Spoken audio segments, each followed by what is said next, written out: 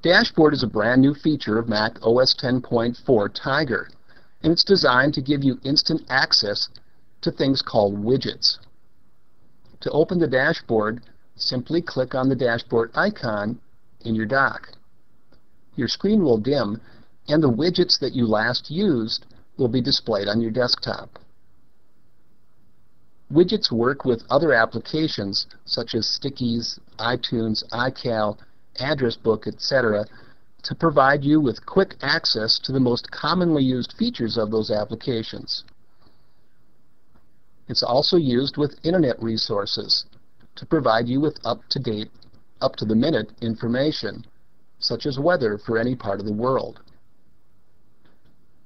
This is my weather widget here. There are many more widgets that come with OS 10.4, and many more will be available in the future. To close the dashboard, simply click anywhere on your screen other than on a widget.